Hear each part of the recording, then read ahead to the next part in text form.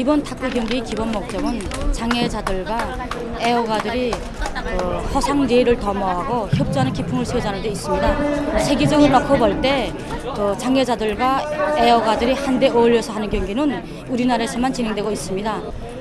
이번 경기에는 12살 이상의 장애자들과 35살 이상의 애호가들이 참가하며 저별연맹전과 승자전의 방법으로 승부를 결정하였습니다.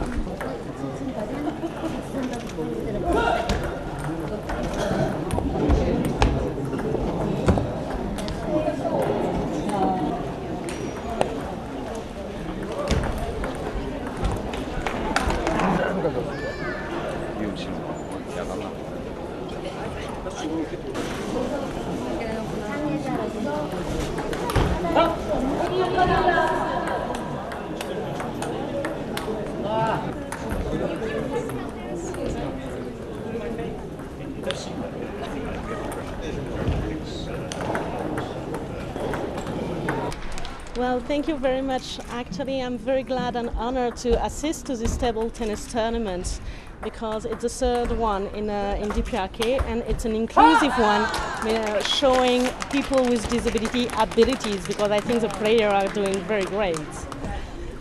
And it's also part of the celebration of the International Day of People with Disability, which is an occasion worldwide to promote the fact that people with disability should be able to live their life as on equal basis as other people.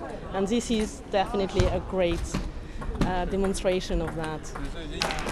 And this year it's particularly important because sport for people with disability in DPRK has been very enlightened by the first historical participation in the Paralympic game in London this summer, where the swimmer really made an amazing performance.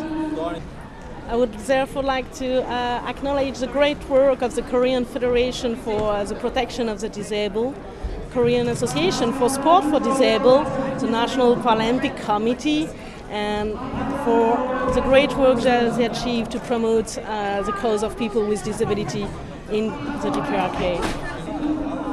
And also to thank all the partners that supported us to organize this event and other national initiatives, the KCNA, the European Union, Belgium Corporation, UK Embassy, German Embassy, and the Swiss Development Corporation has been very helpful on that.